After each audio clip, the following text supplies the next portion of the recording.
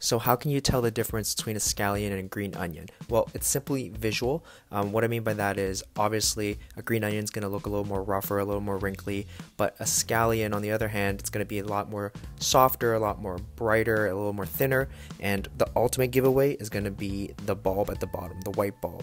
So green onions, because they're older, they're going to have a wider white bulb, whereas a scallion, they're going to have a much smaller, thinner white bulb. I like using scallions more because of two reasons. The first one is flavor. Because they're younger, they have a much more subtle flavor, so it makes it much more easier to add into dishes. And secondly, it's appearance and color. So because they're younger, they actually got a much more vibrant green versus a dark green like the green onions, as well as the fact that they're thinner and they're more aesthetic.